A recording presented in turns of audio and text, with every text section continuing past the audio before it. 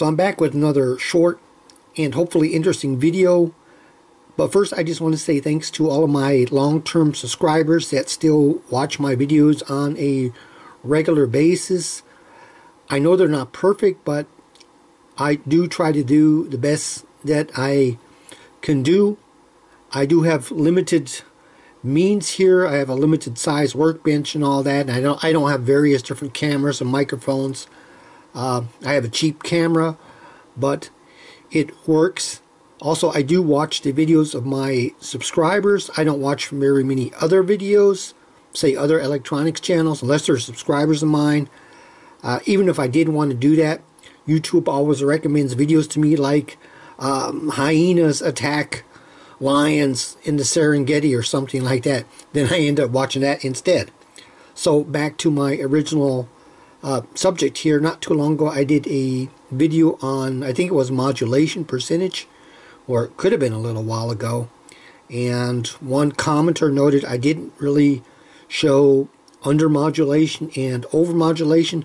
So I'm just going to go ahead and show that real quick on the scope, how that would look. I am by no means a modulation expert or anything like that. This is really an area that really doesn't interest me that much. If, for example, you have a service manual and you want to do, say, AM alignment, and it says, for example,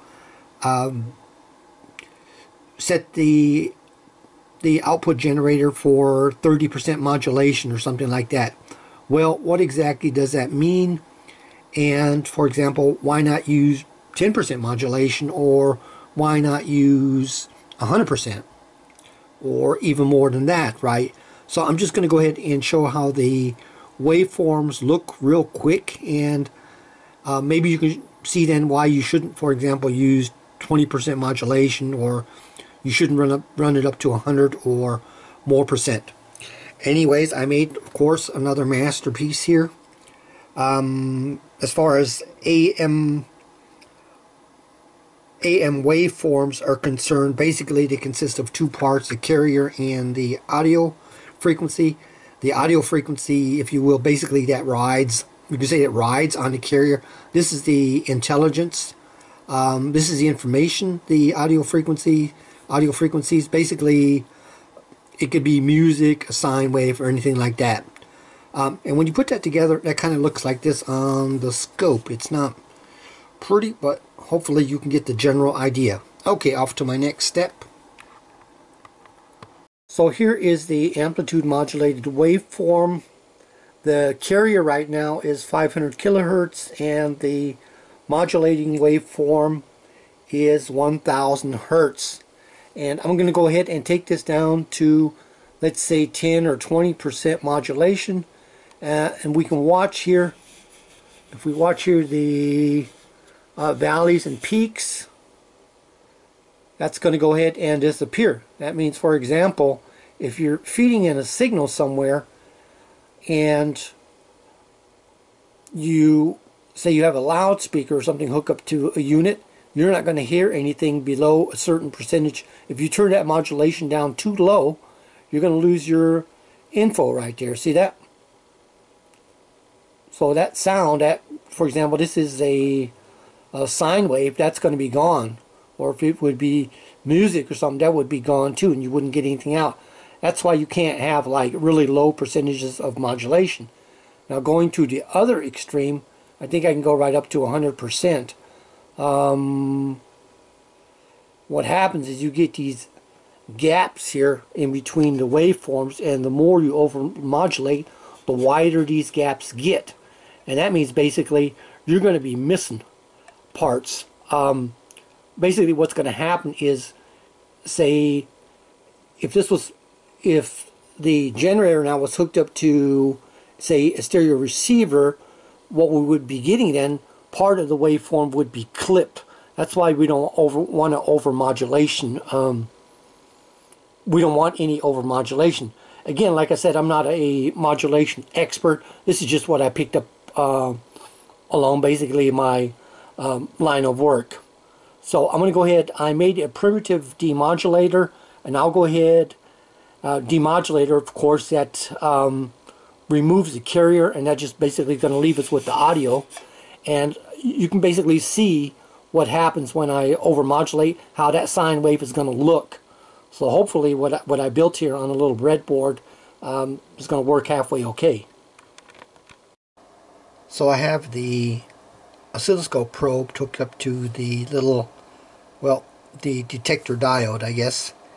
And so now we can go ahead and take a look at the scope. Now we're taking a look at the scope here, and I'm sorry for the shaking. This is shaky cam.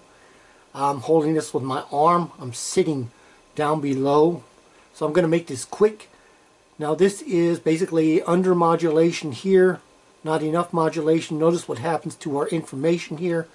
If we could hear the sine wave coming out of the speaker, that speaker would get quieter and quieter, because basically we're losing the information, the intelligence. Now going in the opposite way, we watch the sine wave, and we can look here. See, for example, on the bottom here we've got distortion. That's why we don't want to overmodulate anything. Hope that kind of makes sense. You can see here again what happens. That's why we don't want that. I had shown that just a minute ago with the modulated waveform. We were getting like a gap in between the different waveforms. That is that gap that you're, I guess, seeing right there. One more thing. I also have a cheap digital oscilloscope, which I basically have just used one single time. This is the second time now. I just played around with it for a couple minutes, so I have to kind of like learn the thing, because it is a little bit different than the analog oscilloscope. A gentleman had asked me, well, is this a good scope to buy? Personally, I prefer a analog scope. He wanted to know if this would be suitable, I guess, for doing electronics work. Well, it is a cheap oscilloscope, so basically you get what your money buys. For me, this is good enough, but I think the analog scope will be my main scope to work with. This is the same waveform that we just saw a minute ago or so. Now, for contrast, I'll go ahead and show the analog scope again. Now here's the analog scope here, and this is what I actually prefer to use, and I actually use most of the time. I got the second scope because I might like redo this oscilloscope, and it might be down for a while, and I need something in the meanwhile. Again, as I said, it's a matter of preference, but I just prefer this. And that oscilloscope, the digital one that you just saw, that's about the cheapest one you could buy. I think there's some YouTube videos out on that.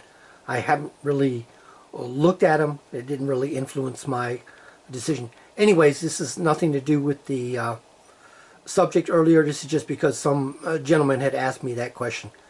Thanks for watching.